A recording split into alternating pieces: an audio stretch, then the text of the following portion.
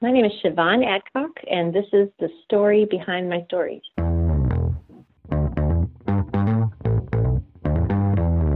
You're listening to the Author Stories Podcast, bringing you the story behind the stories and the storytellers. Margaret White, Terry Brooks, Sheena Kamal, Matthew Quick, J.T. Ellison, Walt D. Williams, Brad Ford, Corey Dr. O, Brandon Sanderson, Robin Mom, Ernest Klein, Jim Butcher, Sherwin Harris. Visit hankgarner.com for archives of all the shows. Today's guest is Siobhan Adcock. Thank you so much for tuning in to Author Stories. We really appreciate you listening. If you would like to subscribe to the show, over in the right-hand sidebar, there are some handy links where you can click and subscribe on your iPhone or your Google Android device, or listen online, or YouTube, or Stitcher Radio. Pretty much anywhere that you listen to podcasts, you can subscribe to Author Stories there. We would like to thank our sponsors today for sponsoring the show. It's because of their generous support that we're able to bring you so many great author interviews, and we'll be calling out those sponsors throughout the show. So thank you to them. As always, stay tuned at the end of the show for an audiobook clip from our good friend Richard Gleaves. Thank you so much for listening. Now on to our show. Well, thanks for joining me again for the Author Stories Podcast, where I bring you the story behind the stories and the storytellers. Today I'm really excited to have Siobhan Adcock on the show with me. She has a brand new book called The Completionist, and this is a fantastic book, y'all. I think you're really going to love it. Welcome to the show, Siobhan. Thanks so much, Hank. Thank you for joining me. We begin each show with the same question, and that question is, what is your first memory of wanting to be a writer or storyteller? My gosh, what a great question. I was writing, like a lot of writers, I was writing when I was a really little kid, and coming up with stories that I think were just about my imagination and the world that I was in. But the first book that I wrote was a children's book about being jealous of an older sibling called Libby Can Do That. It was a page turner about how unfair and unjust it was that older siblings can do what younger siblings can't. I love that. It's fantastic. What were you a bookish kid? Did you read a lot? Yeah, I definitely was. Our house had a huge kind of floor-to-ceiling bookshelf that my father built for us in our dining room. And a lot of times what I would do is kind of sit underneath this giant bookshelf, kind of in the shadow of the bookshelf underneath the kitchen table, and just read everything I get my hands on. And I had a bookshelf like that my father built for my sister and I in my room as well. And we just packed it full of stuff and read from a very young age and read every day. I love that. What kinds of things did you like to read? Well, when I was a kid, I read the things that all girls growing up in the 80s did. I had my share of Sweet Valley High. I had my share of, I also really got into Stephen King and was very into his books for a long time. I continue to think he's just an amazing writer. He's written however many 40, 50 novels now, and every single one of them reads like a house on fire. And he's just so funny and has a great insight into human beings and why they do what they do, even in sort of strange and otherworldly situations. So I read a lot of his work, and I also really loved sort of just stories about day-to-day life and relationships between family members. I remember really loving the Betsy Tacy books by Maud Hart Lovelace, and also the Anne of Green Gables books, which are really about a bookish young woman who kind of finds her own power through reading and a love of words, and also kind of finds her own family along the way. Right. I love those books. There's something about, I don't care what genre you think that you are a lover of. There's just something empowering about Anne's story, and like you said, that she really found her freedom and her voice through a love of words, and what writer cannot connect with that? Yeah, she's really like the original book nerd, you know.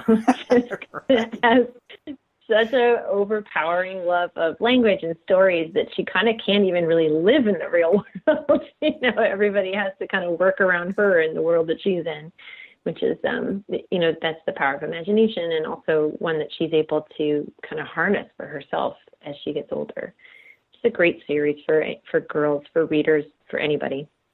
She made it okay to look at the world differently. Yeah, definitely. So after your debut with the sibling book, what was the next thing that you wrote?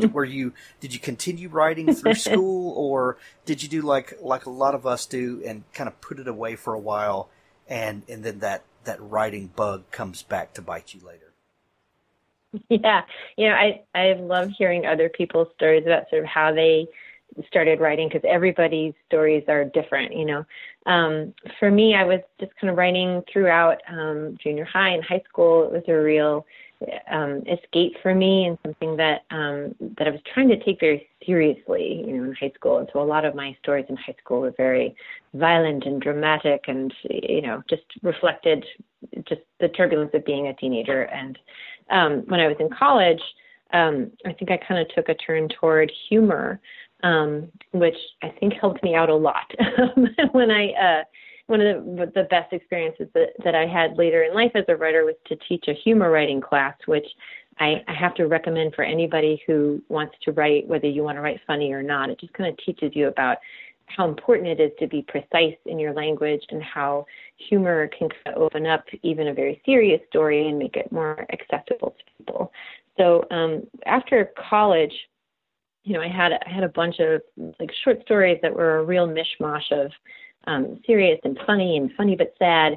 I worked in digital publishing and in traditional book publishing for a while after graduating from college, and then finally went to get my MFA, which is for me, it was a great experience. I know an MFA isn't necessarily for everybody, and it's certainly not necessary for everybody. You know, it's not like it's like a stamp of approval or anything, but for me, it was a really nice community. It was small. It was supportive. It happened to be, you know, not one of those MFA programs where you have to take on a ton of debt to participate in it. And after having worked for a couple of years after college, like just having the opportunity to take a couple of years to write and think and sort of explore my own voice as a writer was so valuable. So I came out of that with, you know, like the novel that you throw in your drawer, right? So everybody's got one of those, at least one. And it was sort of like a, you know, connected short stories about sort of making your own family out of the parts that you have lying around, kind of picking up that like funny but sad voice and applying it to, you know, modern families and what they look like, how there's different families for different people and different needs, and different ways to love people, and all of them are good. So that novel's still in a drawer. Who knows if it'll ever come out? But I was working in publishing again after my MFA program, and had my daughter. And ironically, I found that becoming a mom was like this real accelerant for me in terms of the pace of the writing that I was turning out. Didn't happen right away, obviously. You know, when you're dealing with like the newborn days, you're not doing any kind of writing at all. But about 7 months after she was born, and after I had gone back to work, I started a novel that was a ghost story about motherhood and work that ended up being my first published novel. And I wrote that in about 18 months. And so that was my first book, The Barter. And so since then, I think I've really been writing about motherhood and family, and kind of setting those explorations of motherhood and family in, I guess, I don't know how else to put it, but like weird worlds. So the first story was the first book was a ghost story about motherhood, and this new one is sort of like a dystopian fiction mystery that deals with motherhood and how we define it. I see a lot of threads in your writing, and I can definitely see that Stephen King early influence in the Oh yeah. in the tension. But you know what? One thing I love about Stephen King, and I love when other authors kind of get it, is that he's classified as a horror writer, and some of what he writes is horror for sure. But you know what? Underneath How much that, more? Oh yeah, underneath all that, you get these great human interest stories. So these stories of how people interact with each other, and then when supernatural things happen to them, what their reactions are. But at the beginning of every great Stephen King book, you've got this small town and characters that you can absolutely connect with. Everybody knows somebody like that, or you may be one of those characters. And then we get to see how people respond to the stuff that happens to them. And there's a great mix of tension and humor and family, and I love that you do that as well. Is that a conscious thing that you do? I know you talked about teaching humor writing, and that's an absolute skill that you have to learn to nail, because bad humor is probably worse than bad horror. It just it hits you in a visceral way that this is bad. But is that a conscious thing that you do in your writing to make sure that you have all of these different elements and that you're hitting kind of the range of human emotion? Yeah, what a great question. And I really love what you said about Stephen King. I think that kind of captures what he does so well. His book on writing is, sorry, go ahead. I was going to say, and be warned, I ask like 15 questions at once, so I apologize. But yeah, no, that's cool. I'll try to. I'm going to take notes while I'm listening. Well, I was just going to say, his book on writing is a writing manual that I return to over and over again, especially when I hit a block. He just has that way of opening things up, because I think, like you said, what he does so well is that he has such an incredible range. He goes from the side-crackingly funny to the stomach-clenchingly terrifying in the space of 10 pages, sometimes 10 sentences. His characters are so real and so recognizable, and that's what makes his stories work. I think at his best, he really just kind of presents humans back to ourselves in this mirror that, there's scary stuff going on in the background, but you can really absolutely see yourself in it. And I think, I do consider myself, or try to be, a realistic writer about humans and our relationships with each other, even in worlds that may not be familiar in the way that King does, and many other really great writers do. But I think he's, like the one that we're talking about, is a great example of this. So I do consider myself a realistic writer, in the sense that I want to write about people that seem real and doing things that seem recognizable and true, but then also, put that through a filter of, inserting those real relationships and people into an environment that's unfamiliar or uncanny or strange or challenging in some way. Absolutely. So yeah, it's got to be a conscious choice. Yeah. Yeah. To the extent that you're doing anything consciously as you're writing, right? Right. So much of it is you feel like you've got a cup to your ear and you're just listening to something and trying to write it down as fast as you can. Right. You mentioned that when you had your daughter, that things tended to speed up and became kind of more immediate for you. This need. Did it ever occur to you, or was it conscious on your part, that after having a child and this beautiful experience that your writing turned kind of dark after that?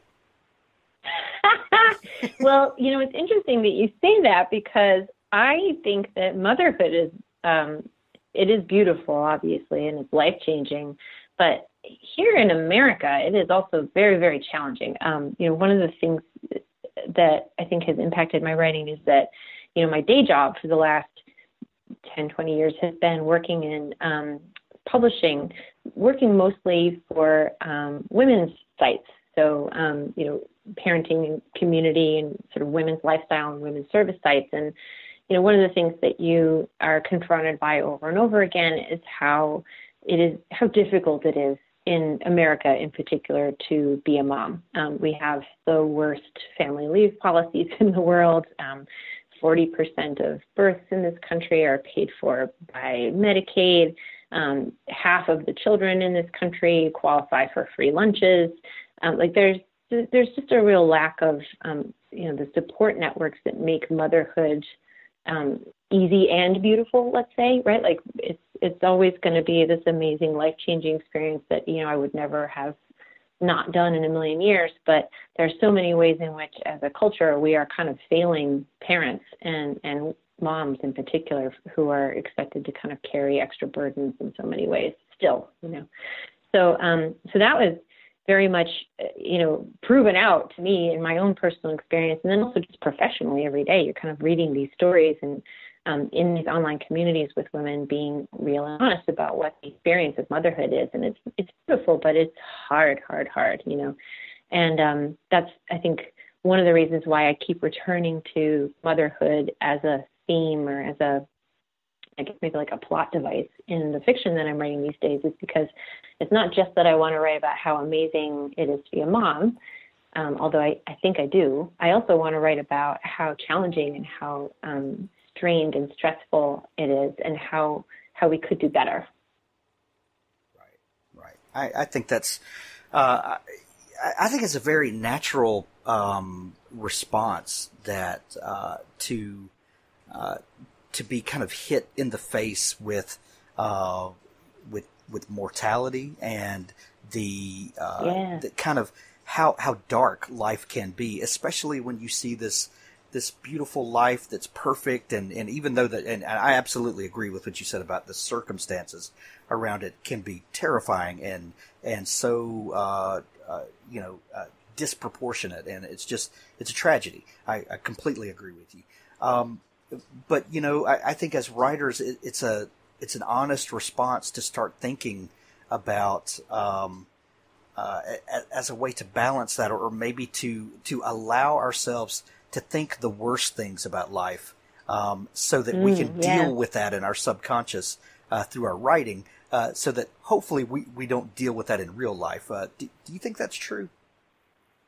Yeah, I think that's really well put. I think one of the things that was kind of fun or interesting about writing a novel that's sort of in the dystopian tradition, right, that is also about motherhood, is that those two things, they have so much in common in some ways, because they force us to confront who we are, what we are, right? Like in dystopian worlds and in parenting, there are all these startling differences from a world that you thought was familiar, and there's weird technologies that you have to master, and there's, reductions of basic freedoms, and there's, like new rules and authority figures that you have to learn how to live with. And so motherhood and dystopia have these, common touch points in so many ways.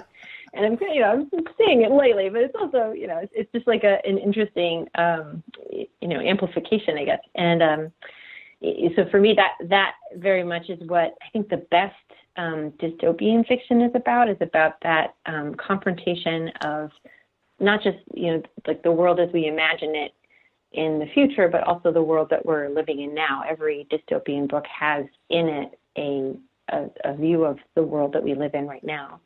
And I think, that kind of preoccupation with the future and what's it going to look like, that's also got a lot in common with the experience of being a parent, right? And you're sort of constantly looking down the line, worrying, obsessing, trying to change current events so that they impact the future.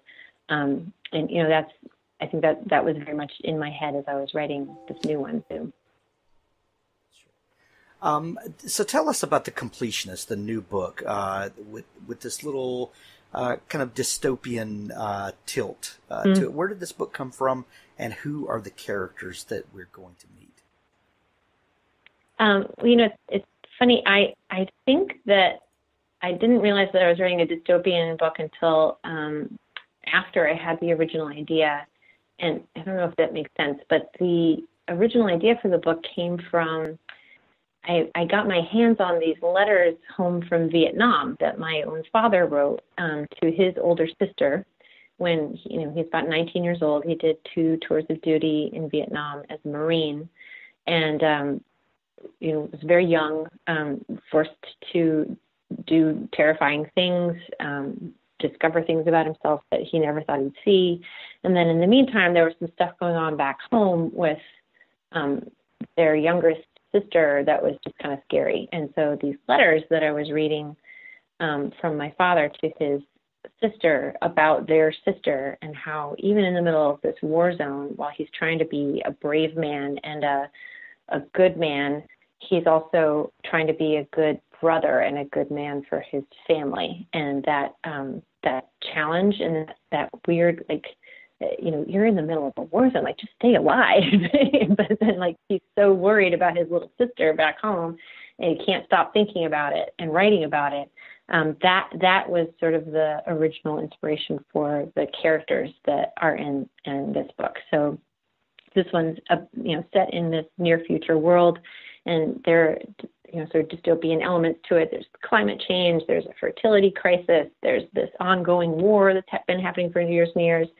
But then sort of in that setting, I think that the book is really about these characters who are sort of came to me as a result of reading those letters, although they're not, they don't have much in common with my father or my aunt in any way, but that tension kind of inspired it. So those are the characters. There's a young veteran of a war that's been going on for decades in this near future, and he comes home from war to what's now called New Chicago, which is this sort of future version of Chicago post-climate change. Half of the lake is dried up. There's weird technology everywhere, weird rules everywhere, lots of changes, but also lots of things that are familiar as sort of in the dystopian tradition. It's a couple of key things have changed, but a lot of things are recognizable. So he comes home to look for his sister who's gone missing. And meanwhile, his oldest sister has sort of miraculously become pregnant in the middle of this fertility crisis. And as a result, she's in kind of more danger than she knows. And that's what sort of kicks off the story. That's crazy. And we then jump on a roller coaster and off we go. You mentioned writing dystopia, and you've got this sort of normal world, a world we would recognize yet changed. When you're world building like that, and when we talk about science fiction and fantasy, especially, or I guess fantasy really especially, is you can just create whole worlds out of whole cloth, just out of nothing at all. Right. It's absolutely anything you want it to be, and a lot of science fiction too. Once we leave Earth, kind of all bets are off. But when you're anchoring it in a real place, yet future, yet dystopia, are there any sort of rules that you kind of made for yourself, about how to portray a place that people will recognize, yet have the freedom to advance it and, in some cases, make it worse and things like that? Kind of, what was your thought process in the world building for this? Yes. Yeah. I can't remember who taught me this or where I learned this, but what I understand about sort of the difference in world building between science fiction and dystopia is, in science fiction, everything is changed, but there's an element that reminds you of home or our current world. And in dystopian world, very little has changed, but there's an element that is totally different, that sort of casts into contrast everything that's familiar about the world that you're in, right? So it's either everything has changed and one thing's alike, or one thing has changed and everything else is kind of, similar. So that was, I think, a helpful difference for me as I was thinking about it. But that, that world building is something that it was so fun. I tried to take it, I was taking it very seriously. And in that sense, it's a badge of honor to be included in either a, science fiction category or a dystopian category, because in both of those categories, you have, writers who are trying to create something new that's inspired by what we know. And it's challenging, like you said, you have to think about what are the rules of this new place. So for me, the two things that guided me as I was thinking about what's different about this place was the climate and the technology. So I wanted to take the notion of climate change as we're experiencing it or learning about it now, and kind of take it to its next natural place if I could, but make it noticeable and kind of scary. And do the same thing with sort of personal technology. So not so much like lasers and stuff like that, but more like the devices that we carry around and wear everywhere, right? So I work with a lot of younger people in my job, and all of them have these wearables that are helping them track their calories and their steps and what they eat and their heartbeat and how much sleep they get and what the quality of their sleep is, which is a really interesting technology, and it's very pervasive in the world that I'm working in anyway. And, I was trying to take that to, well, what else could that do? What would be the next step of that? What if you crossed a wearable like that with something like a smartphone, and also sort of thought about what we're doing with our own bodies right now in technology. So those were the two things that I was kind of focusing on as I was world building. Such a great word, right? Like as writers, to get to world build. I know. It sounds so empowering. I just love the whole thought of it. Just I wield all of the power. Yeah. Just don't open my office door. Yes. Totally, right? It makes it sound like it's this incredible thing, and really all you're doing is like sweating over a laptop. No, I'm world building. Right. Oh, that's so funny, so funny. Dystopia, by definition, it can be very depressing and very hopeless. I think is probably a good word. But good dystopia usually leaves us with a thread of hope. That the setting is hopeless, but the power of the human spirit and prevails. Even though prevailing there may not be an ideal situation, it's kind of like that flower that grows up through the crack in the concrete. That's the feeling you're left with. As a writer, and you're dealing with a dark place and a dark time. How do you write your characters so that the reader cares about them and we're rooting for them and to leave a thread of hope for the reader? Yeah, I really couldn't agree more. Really dystopian, like great dystopian books are not about like bleakness and, the loss of hope, but really about like how we as humans challenge ourselves to be more human in times and in places where that seems hard. And so I think that the question of how do you create people in this world, or how do you write characters in this world that can do that, comes back to that question, that thing that we were talking about earlier with sort of recognizability and relatability and realness, and then also humor. So I think that I learned a lot, like I said, in teaching the humor writing class that I did. And one of the things that I was trying to do with this book, and, again, as you pointed out, like when humor falls flat, it falls really flat, but, trying to obey the rules of humor writing that kind of insert that element of humanity and hope. If you can't cry all the time, sometimes you've got to laugh, and, you've got to shine that into a dark place in order to make it so that the reader can see where they're going.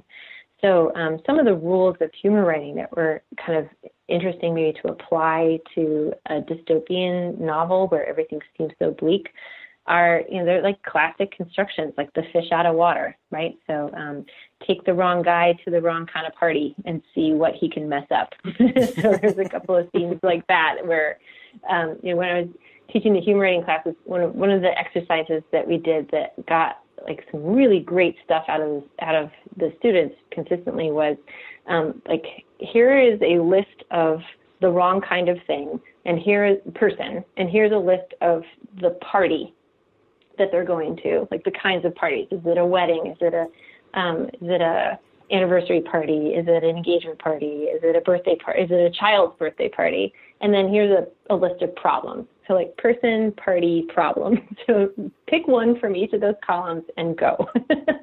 And that, that's just like a great set of ingredients for a scene, whether you're writing a comic novel or a dystopian novel. So there's a couple of party scenes in this book where, the main character really, gets into trouble, and the effect of it is equal parts, I think, kind of showing how bad things have gotten in this world, and showing it, that there's still humor and there's still humanity there. I think, I'm sorry, go ahead. Sorry, go ahead. I was done. I was going to say that, talking about that thread of humor, going back to what we were talking about earlier about parenthood, if you've ever sat in a rocking chair for like 3 nights in a row with a baby that is sick and won't sleep, you get into some pretty dark humor, with your spouse and with your friends. And, there's this coping mechanism that happens. And you look back, or, before you had kids, if you could see what you would be like, you'd be like, oh, I would never be that horrible person. Oh, yes, you will. And, and it's how you deal right. with the, with the situation you find yourself in. So, in a dystopian society and situation, you have to believe that people would find some gallows humor and some way to make light of the darkness. Yeah, I really think that that's true. And then there's also kind of like art at the end of the world too. Like I'm thinking of Station 11 by Emily St. John Mandel, which is also about kind of the end of the world and this terrible transformed vision of America. But what people really want to do, just as much as they want to survive, is they want to make art, and they want to connect with people, and they want to collect things, and they want to go to museums, and they want to perform plays and write graphic novels. And that's such a real and human impulse, and understandable, just as understandable as just the need to make light, Right. I'm fascinated by the title. Where did the title come from? Yeah, a completionist is a thing that a person can be in this new world. And it's also, I think, that notion of completion is something that is associated with a lot of things that are happening in the book. Like to be complete is something that, mothers are supposed to feel when they finally have a baby, right? Like, your life is complete, you've had a baby. Right. So there's that. There's also this, drawing things to a close that are sort of stubbornly refusing to end, like, a war or the struggle for freedom. And then there's also sort of this notion of like a family that's been fractured into pieces and is looking for, they're looking for ways to come back together again and be a complete family and to feel complete, even if pieces of it are missing or damaged. So all of those kind of came in through the title, The Completionist. And then also, I don't know if you ever read Never Let Me Go by Kazuo Ishiguro, which is another really interesting, scary novel set in sort of a dystopian world where people are sort of raised to be harvested for their organs, and then once there's nothing left to harvest, they said to have completed, which was such a scary, evocative word. It just kind of that was one of the books that I read while I was researching and writing this one, just to understand, like, what do other people do with this kind of a novel and this kind of a story. It was a great influence.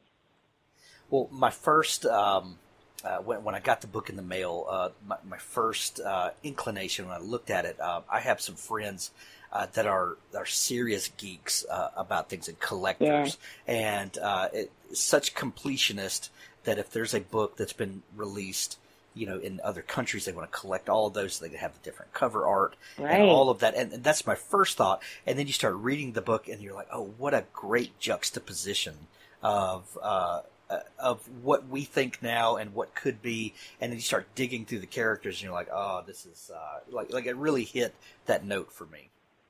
It's fantastic. That's awesome. Yeah. I'm glad that you saw that. Yeah. Yeah.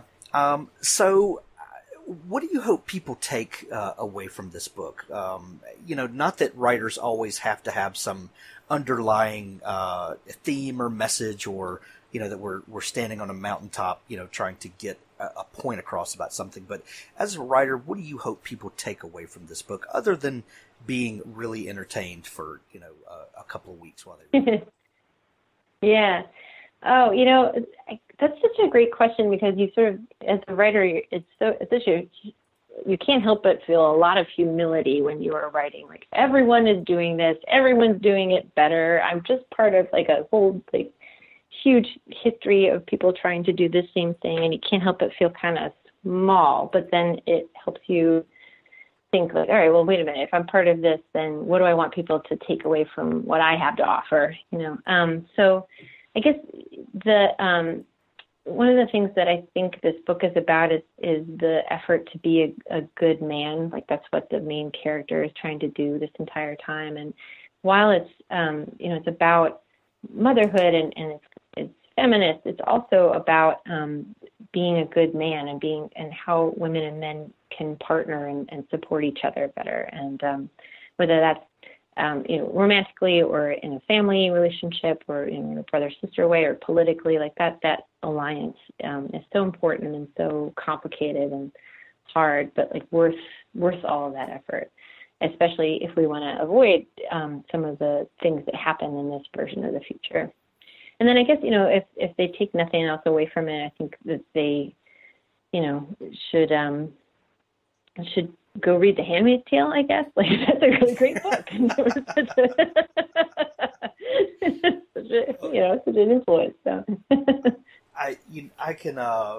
I'm not a huge fan of A Handmaid's Tale. I get it, and but it's such a bleak view, and I love that that you have brought us a story with strong women, and I live in a house full of strong women, and that is a feminist story, but also challenges us men to be the better to be the better versions of ourselves, and that we can be good men and good women, and that we're all working together. It doesn't have to be either or, and one doesn't have to be evil so that the other can be raised up. I really love the balance that you bring to this. Thank you. I love the way you just put that. I'll say that next time somebody asks me what I want to do with the That's yours. It's free. You can have it. So. Right. We should charge more for that. That's it's $10. It's part of the full service package we provide.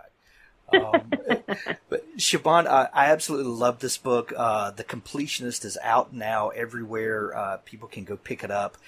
We're going to put links to all that to the book in the show notes. Where can people find you online if they want to follow along with what's going on, and maybe you're intrigued by your previous work and all that good stuff? Oh, yeah. Well, I have a website, which is my first and last name.com. And I'm also on Twitter as Siobhanster, and I love it. Would love to see you there. Yeah. Well, Siobhan, we wish you much success on the book launch. Thank you. We're going to do everything we can to help tell people about it. Thank you so much for taking time to come on the show today. Thank you so much for having me. What a great conversation this was. It's always fun to talk about writing with people who really care about it. Thanks for listening to the Author Stories podcast. For more great author interviews like this one, go to hankgarner.com and dig through the archives. There's something there I know you'll love. Now stay tuned for a special audio clip from Richard Gleaves' The Jason Crane series.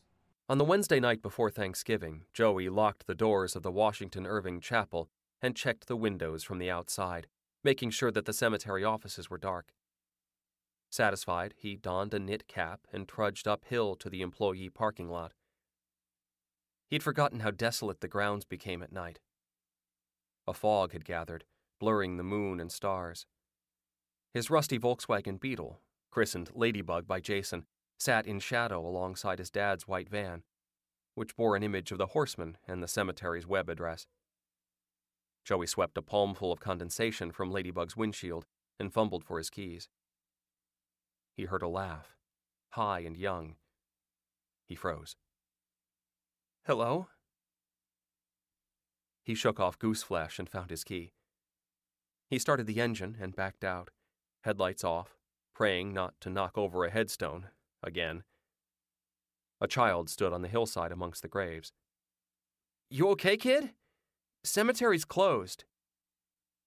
He turned on his headlights. The child vanished. Joey idled in the drive, frowning. What had just happened? He turned off the headlights and waited for his eyes to adjust. The silhouette reappeared. The child stood in the road now, blocking his way. He and the ghost stared at each other. He bit his tongue and squinted over the steering wheel. He couldn't resolve the ghost's features, only a tiny body in ruffles? Yes, a dress. A little girl with shoulder-length hair. The figure crouched, threw its arms over its head and skipped away. A giggle followed after. The ghost skipped up the hill, turned around, and beckoned through the fog. Please come. Joey shook his head. No way. Ain't gonna happen. But he felt compelled to follow. What could a little girl do to him after all? He would keep a safe distance. The gravel sounded like soft rain beneath his tires. It drew him helplessly, past weeping cypresses and mausoleums blue with moonlight.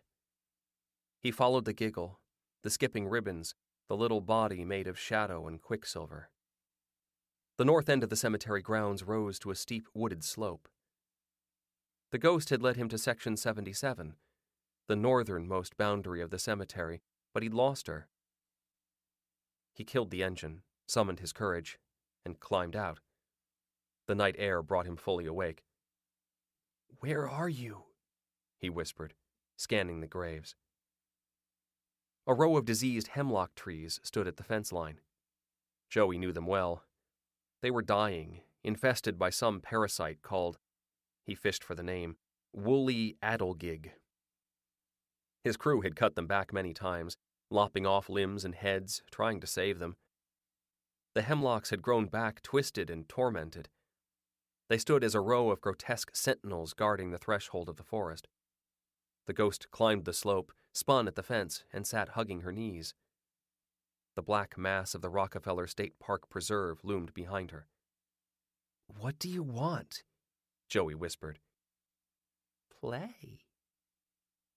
He stepped forward, hands shaking. He just wanted to see her face, the face of a real ghost. To see the curve of her cheek, the sparkle that might have been her left eye. Come and play, Joey. He froze. The sound of his name terrified him. She pointed over his shoulder. Play with us. He turned and realized his mistake. He'd driven with his eyes on the girl, trying not to lose her, never looking behind. They had been followed.